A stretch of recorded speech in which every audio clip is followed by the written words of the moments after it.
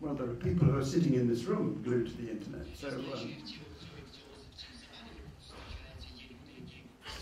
you have to remember that when I started in television in 1966, there were two television, and we're talking about Britain now, there were two television channels.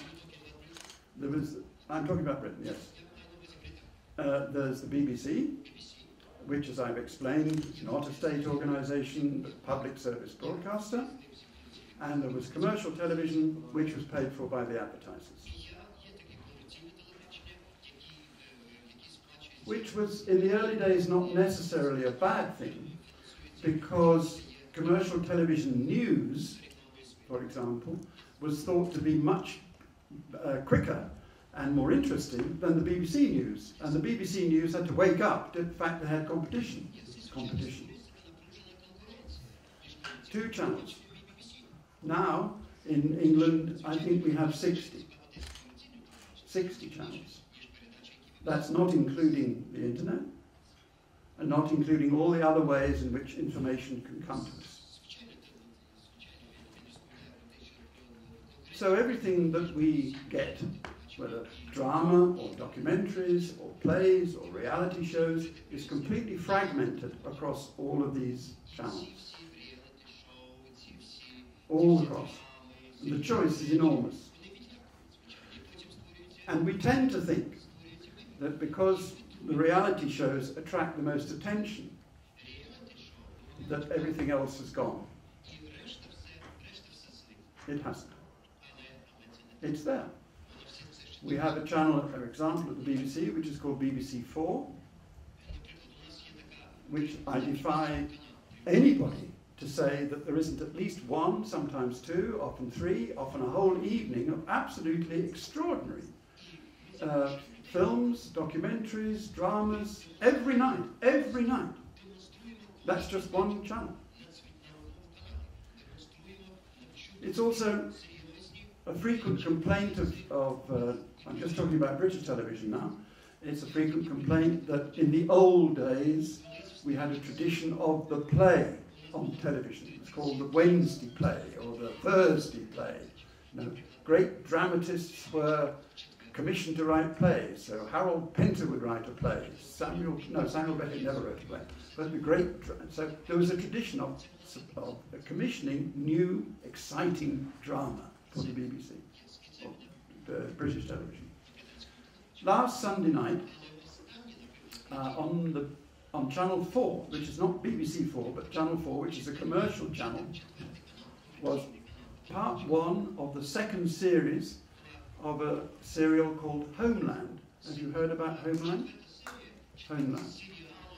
It's made in America, but with a British star, and it's possibly the most extraordinary. At the Emmy Awards recently, it won everything. Best drama, best actor, best actress, everything. It's an absolutely remarkable drama about what it is to be a political spy, a terrorist spy now in the United States. Absolutely amazing.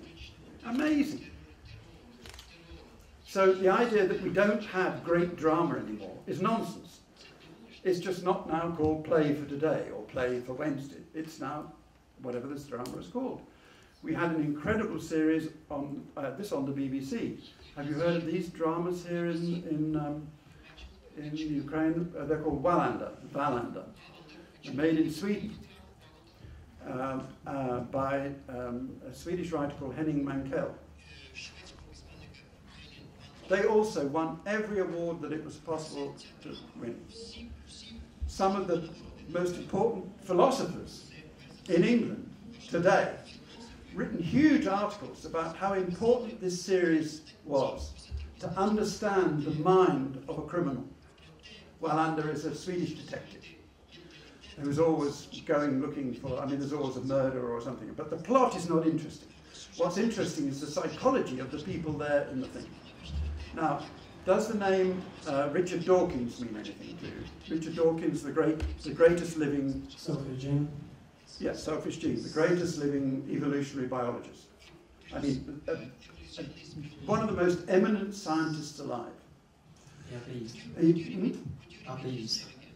At least? Atheist. An atheist, yes, also an atheist, yes, he's also an atheist. But the most important thing about him in this conversation is that he is a very, very great scientist. It so happens that I know him quite well. He rang up about 3 or 4 years ago, and I was watching Wallander, one particular episode. And I said, Richard, I can't talk to you now, I'm watching Wallander. What is that? Well, it's a Swedish drama. Yes, I imagined you doing something stupid like that on a Saturday night. You put the phone down. So I rang him back at the end of the episode, and I said, Richard, actually, why don't you try watching it next week and tell me what you think? He's the greatest scientist, one of the great scientists of our time. He rang up at the end of the episode the following week, and he said, I've never seen anything like that. This is the most amazing drama I've ever seen, because it's about what's going on up here in the mind. Don't forget he's a scientist. So it can attract people like that. So the idea that, you know, television now isn't making much better drama than it ever made before, isn't making much better documentaries than it made before, much better music programs than it made before, is complete nonsense. It's just that there are so many channels. Yes, if you want to be stupid and you can sit and watch reality shows 24 hours a day. That's your problem. That's not the problem of the people who run the television companies. People who run the television companies try to provide something for everybody. But the standard of the better part of television, if I can call it that, has never ever been higher. Тоні, дякую. Ми можемо тільки позаздрити британському телебаченню. І я би хотів перейти вже до наступної частини нашої зустрічі. Це питання аудиторії до Тоні Палмера. І поки ви готуєте свої запитання, чи хочете їх сформулювати, я хотів би нагадати, що Тоні Палмер, він зняв понад 120 фільмів художніх, документальних. Вони стосуються не тільки музики, але й мистецтва, культури, письменників, архітекторів. Ось, і є володарем понад 40 міжнародних нагород. Прікс Італія – це є найбільш престижна нагорода в галузі телебачення і телевізійних фільмів. Він здобув її двічі. Ось. І фільмографія Тоні Палмера дуже цікава. От один з його найвидатніших фільмів, який триває понад 7 годин, це фільм про Ріхарда Вагнера. В цьому фільмі знялися просто світила кіно, це Ванеса Редгрейв, Лоуренс Олів'є, Річард Бартон та багато інших. І також це фільм про Стравінського чи Шостаковича. В фільмі про Шостаковича зіграв актор Бен Кінгслі, який раніше отримав Оскар за свою попередню роботу в якості Ганні. Ось. Це такі цікаві факти, і я чекаю на ваші підняті руки, я буду підходити з мікрофоном, аби перекладач міг перекласти питання для Тоні. Прошу.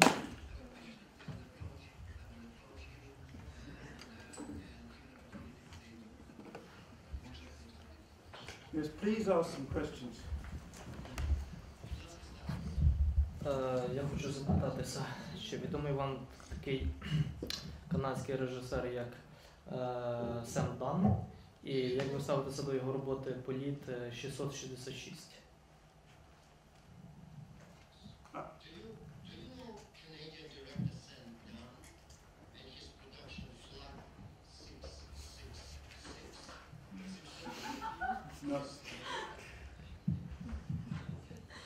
Нет. Sorry. Sorry.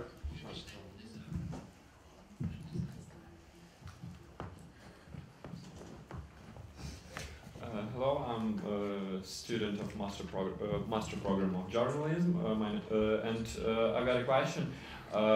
Everyone have some ideals and some kummer. And have you some people for whom you want to look like? Who is your ideals in cinema, in movie making?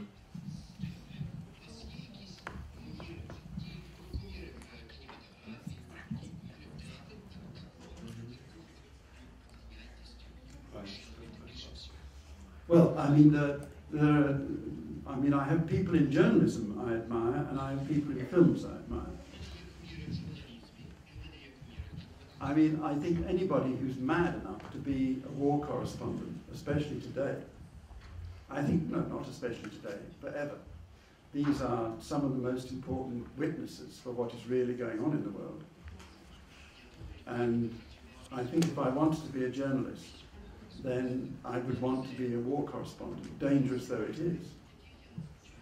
Simply because they're trying to tell us what the politicians do not want us to know about. And that's the responsibility of all great journalists, to tell the truth. And you can be sure, and this is true in England, I know it's true in the Ukraine, that the politicians don't want to tell us the truth. They can't tell us the truth, even if they knew what the truth was.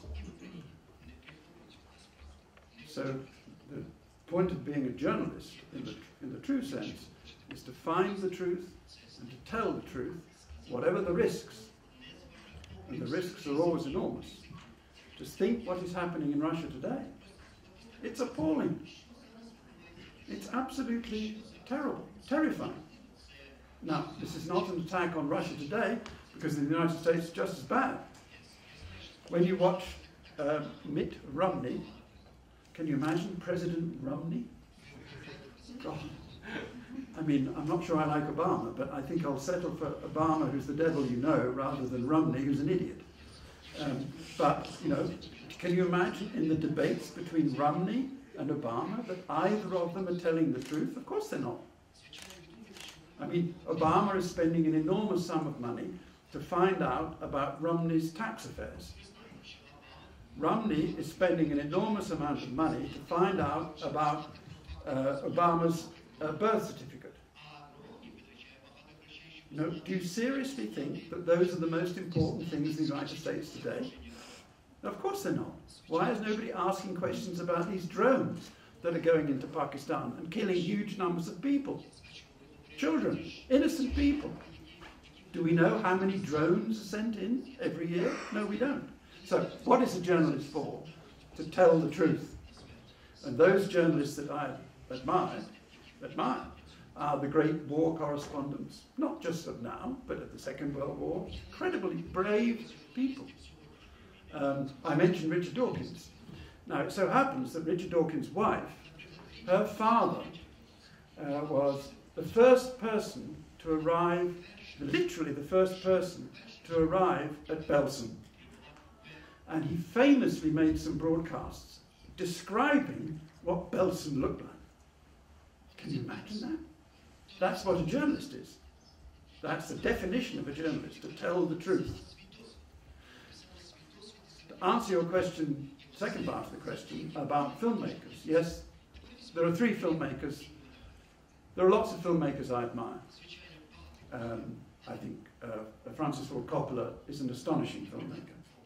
I think Apocalypse Now is one of the two greatest war films ever made. I'll tell you the other one in a minute. Steven Spielberg is an incredible filmmaker. All right, some of it is god-awful. But, I mean, Jurassic Park is an extraordinary leap of the imagination. Schindler's List, for all its sentimentality at the end, but I keep being unsure about the end, is still an extraordinary piece of filmmaking. I mean, I remember after 3¼ hours of the first time I watched Schindler's List, of coming out shaking, because it told exactly what had happened in Krakow, or in Plaszow, which was the concentration camp. Terrifying, simple, it's a very simple film when you look at it. We go back to filmmaking. Has virtually no style. It's just simple, black and white pictures, one after another. Terrifying, wonderful filmmakers. But for me, the three greatest filmmakers of all, not in any order of importance, but people I think, they had something that nobody else has, that as far as I can see, and that have been an enormous influence on me, The first was Orson Welles. Now, Orson Welles is a very complicated story, Orson Welles. But every image in Orson Welles doesn't owe anything to anybody. Where did he get these ideas? I mean, I watched only a week or so ago famous film of the Kafka novel, The Trial. And I'm sitting thinking, that's an incredible image. Where did that come from? How did he think of that? So Orson Welles, in terms of this proliferation of astonishing images, amazing. And of course his treatment by Hollywood was disgraceful. Orson Welles, who I knew, he was his own worst enemy. I mean, he destroyed his career successfully, more successfully than anybody could, but he was a very great filmmaker. Ingmar Bergman, intellectually, is the one that I'm frightened of. If you have never seen a film called The Seventh Seal, I don't know what that is in Ukrainian. But Ingmar Bergman, Сьома печать. Ingmar Bergman. Seventh Seal? Seventh Seal. That, I think, is one of the most amazing films ever made. Deals with death and what one's responsibility in life is. It's got a character called Death. And if you've never seen it, you should see it and look at it and study it if you're interested in filmmaking. That's, again, one astonishing image after another. But he never loses sight of a very simple story which he tells wonderfully. And it leaves you thinking forever. And I do mean forever. I think I first saw that film when I was 19. And I'm now 119. And I can tell you every image in the film. It stays with me right here. But perhaps the most important one of the three, for me at least, this is not just because I knew him quite well, is Kubrick. Why Kubrick? Well, Kubrick in my own life was very, very important. Because this was long before I met him and long before I got to know him. That when I was, the first film I ever made had a narrator. I thought that's how you did documentaries. You put a narrator. The narrator told you what to think and what to look at. Here's so-and-so, there's so-and-so, here's so-and-so. And while I was began editing the second film that I made, which I referred to earlier, called All My Loving, the damage was done in that, I had all these tricks I've got. That's a separate issue. I went to see in London, 2001, which I do think is one of the greatest films ever made. And I'm sitting watching the first 25 minutes of 2001, which, as you know, I'm sure you've seen it, is the scene with the apes and the plinths. 25 minutes goes by, and nobody says a word. Not a word. But Kubrick found a way to tell the story. You never get lost, you know exactly what's going on, you know exactly what's in these apes' minds. Not 100%, that's the point. You're being pulled in, you've got to think. That's the point about great art. You've got to think all the time.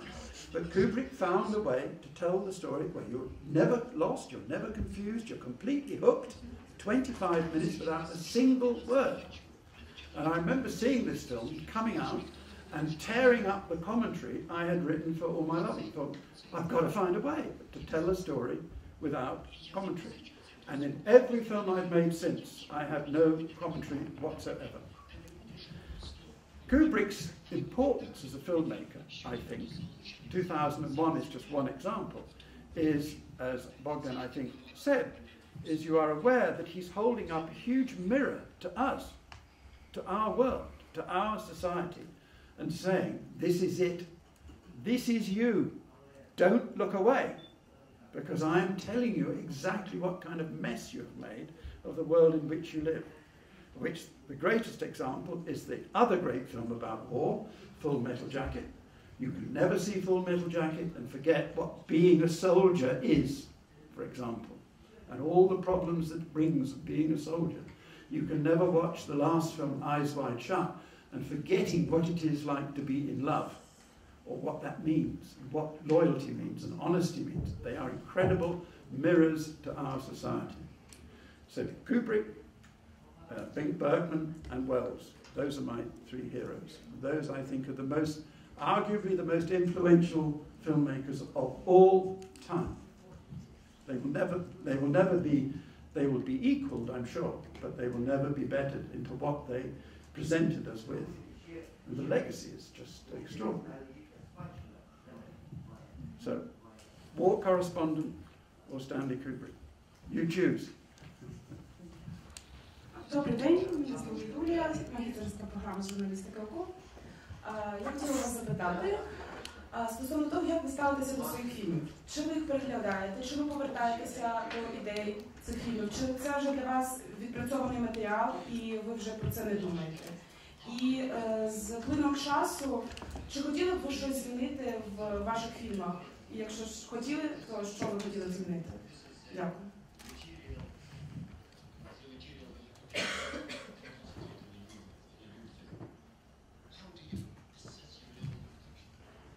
I don't. I mean, I'm not embarrassed by what I do. But once it's finished, it's finished. I made a big, it's a very famous series called All You Need Is Love, History of American Popular Music. We made it in 1975 and 1976. The number of times, I mean, 4 or 5 times a year, I am offered huge sums of money to, why don't you go and bring it up to date, revise it, you know, have another go. It's finished. When you're editing a film,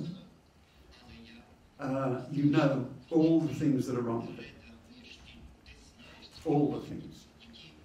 But there comes a point where you've got to stop, because otherwise you go on fiddling with it forever and ever. And you don't make it any better, you just make it slightly different. So, to answer your question directly, my answer is, as soon as I've finished a film, I'll watch it in the first public screening, and it's not true that I never watch it again. But I try not to watch them again.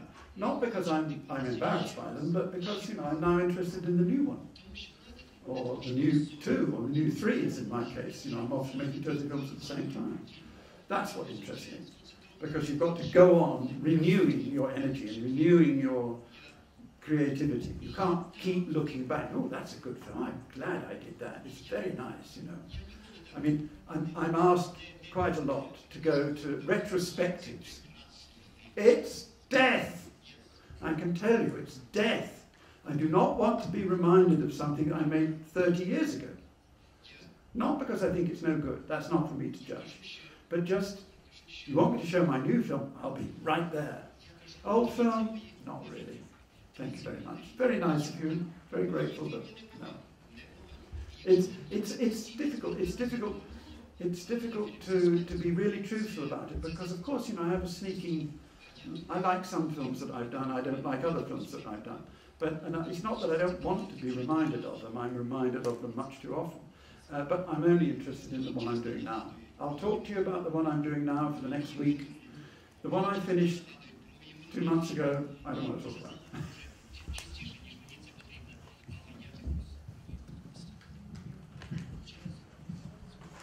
Містере Тоні, коли ви робите кіно, ви сказали, що ви дбаєте про те, щоб воно було доступним. Але як ви дбаєте про контекст?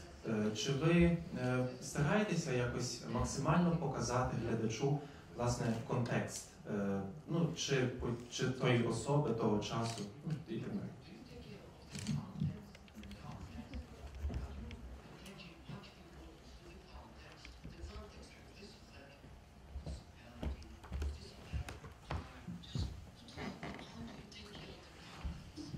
Well, I mean, it's a very good question. The answer is you have to, you must. I mean, artists don't exist in isolation for everything that's going on around them. I mentioned Shostakovich earlier. You can't make a film about Shostakovich and not do something about the Soviet Union in the time that Shostakovich lived and worked.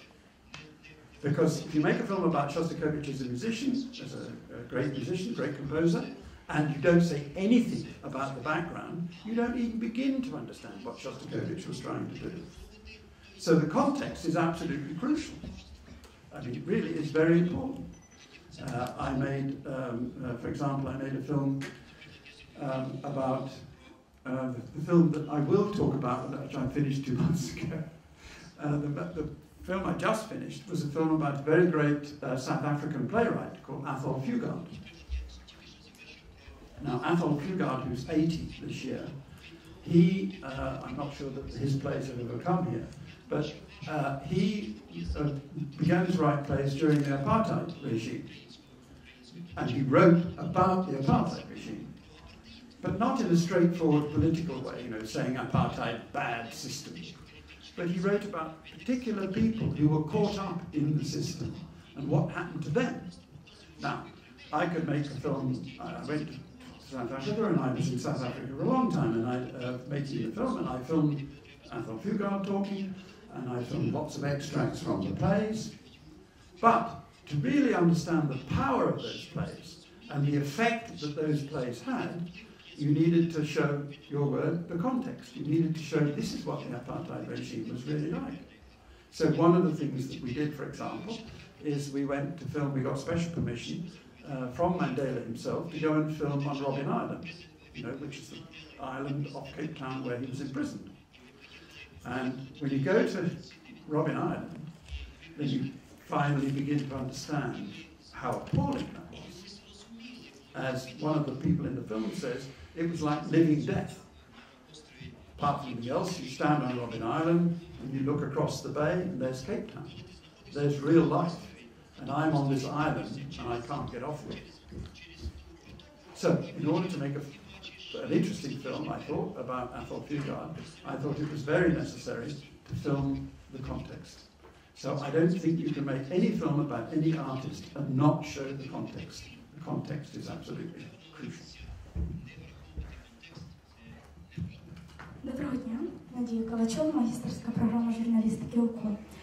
Мені дуже заімпонувала ваша ідея, яку ви говорили про Марію Каллас і про коміка, фільм, про якого ви знімали, те, що вони є, перш за все, люди, а лише потім або актори, або музиканти. Мені видалася ця ідея дуже близькою мені і дуже гарною.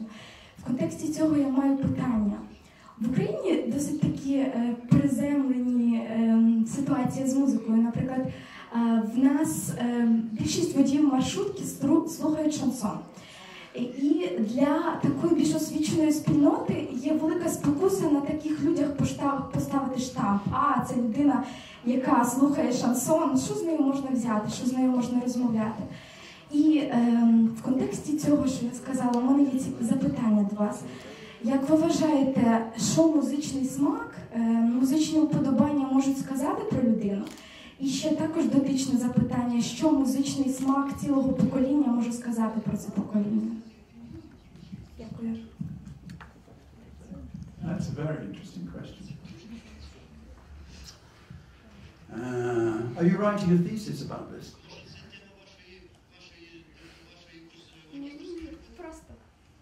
Well, it's a pity because you should. I'd be very interested to read it. I mean, it's a very interesting question. Listen, if it's any consolation, English bus drivers listen to the same rubbish. So don't worry about them being Ukrainian, they listen to rubbish. Let me start round another way. I understand the question, of course. It's back to Stravinsky, I'm afraid. Stravinsky, in the course of the first interview I did with him, he said there are only three kinds of music. Good music, bad music, and non-music, which is noise. Then after a little while, he said, no, wait a second, I think there are only two kinds of music. There's that, which is in your face, aggressive music, and then there's that. And he did it with his hand, the music which pulls us towards you. Which is, again, a very interesting definition if you think about it.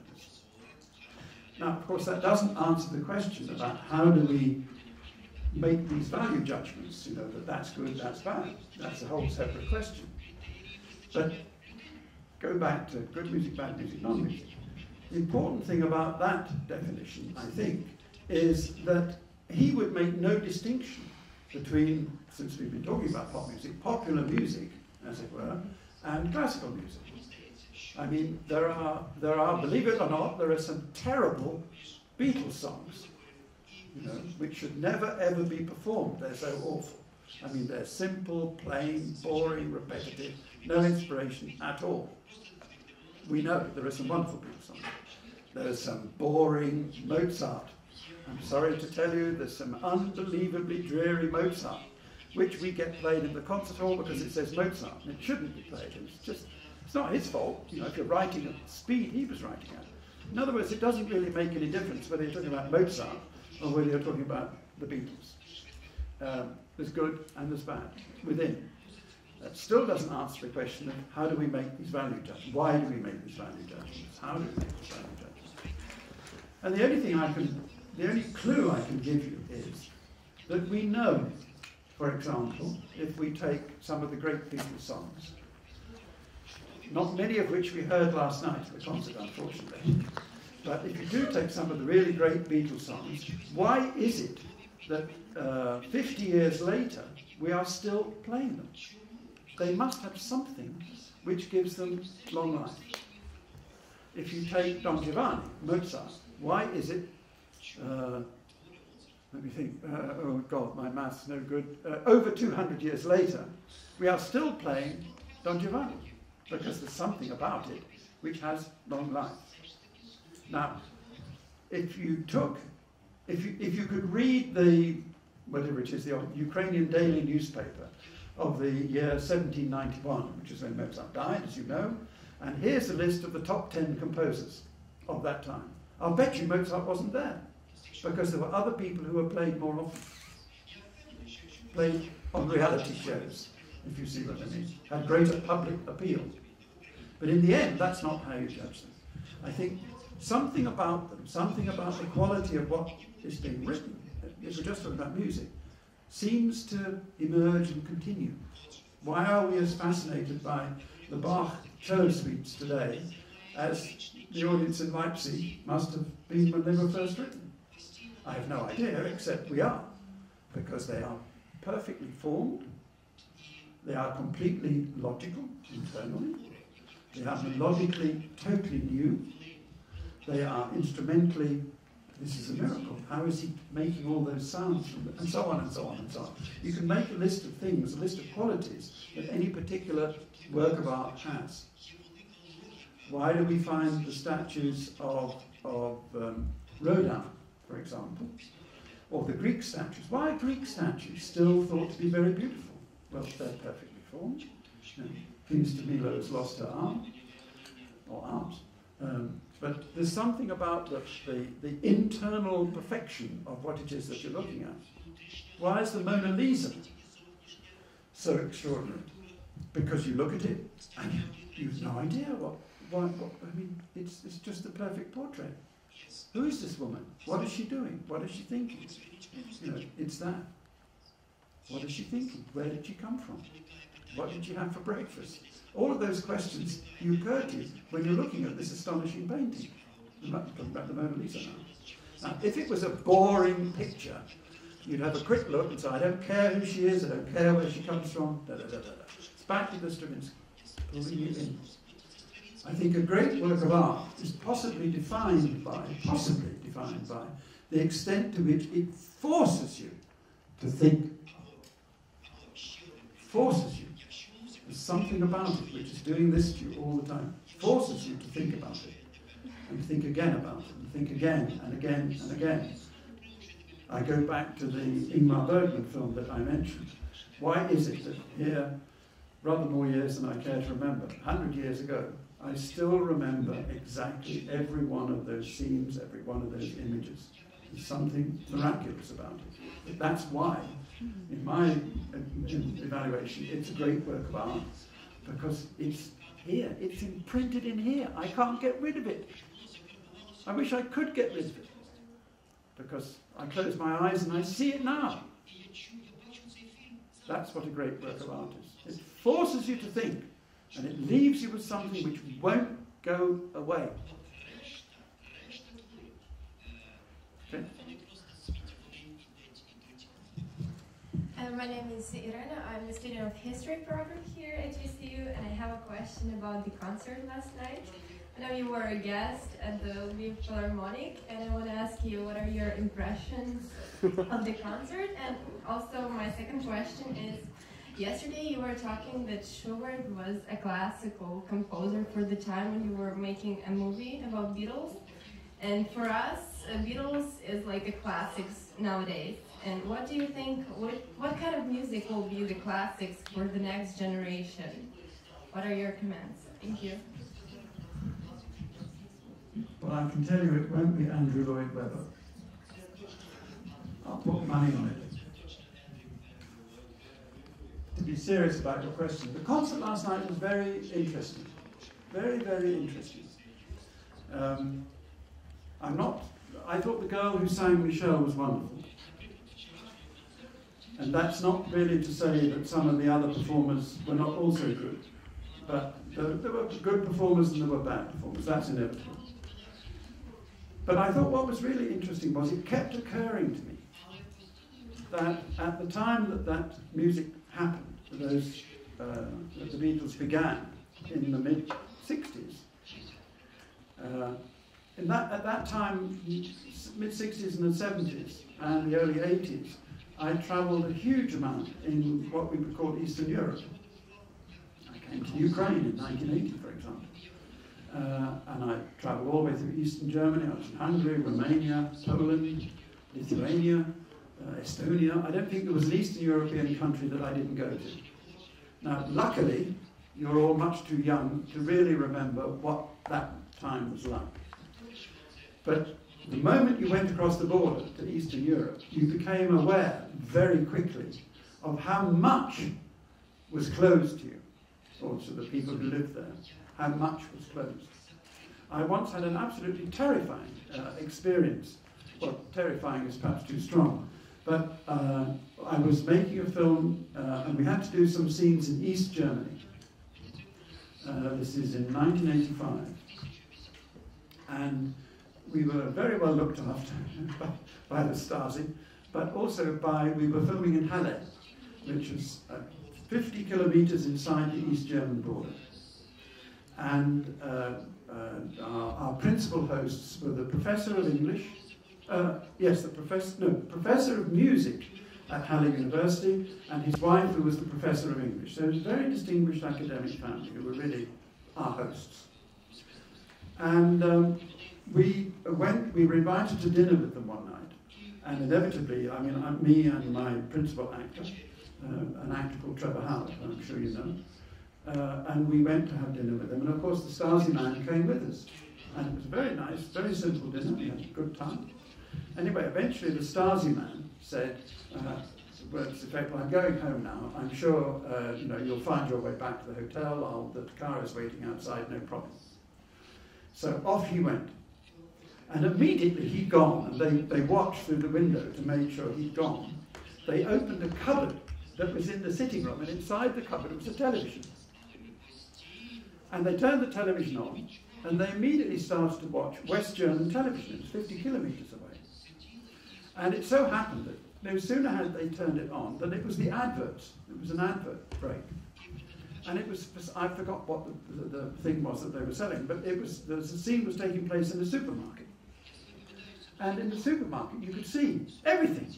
Every vegetable, every fruit, every tin, every cereal, everything that you could possibly want was in this supermarket. Now in Halle, there was one, I really do mean one, it's a big town, not as big as this, but a big town, one vegetable shop. We went to it. We found about 10 old potatoes, no apples, no bananas, no oranges, nothing. The shop was empty. So I now say to these two very distinguished academics, I said, don't you think that there's something wrong with the system which 50 miles away has every conceivable fruit, vegetable, blah, blah, blah, blah, blah, and you have nothing? Ah, they said, those pictures are Western propaganda. Didn't understand.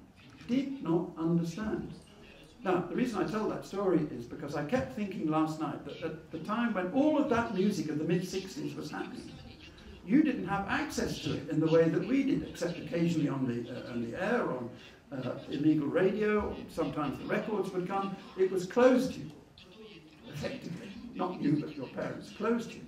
So suddenly, common market, the wars come down, etc., all of this music is flooding to you. And I thought what was wonderful about last night was to see people of an older generation, there weren't too many young people there, I think you were the youngest person there, of an older generation, absolutely loving this music. And I thought, finally, this music is sailing east. And somebody asked me also last night, what music do you think young people will really like today? I can tell you it's very simple to answer to that. About 11 years ago, I was foolish enough to get married, and I now have 3 small children, 10, 9, and 7. All they listen to is the Beatles. That's the only music they want to listen to.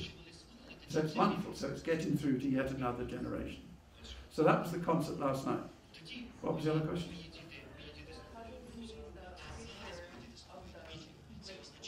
Oh, what of today? Well, there isn't very much. I mean, I mentioned earlier this big series I made, All You Need Is Love. It deals with an episode on jazz, episode on blues, episode on swing, episode on rock and roll, and so on and so on and so on. What is interesting about it is that each of the musical forms that we looked at, blues, country music, jazz, followed exactly the same pattern, exactly the same. Let's take country music, okay?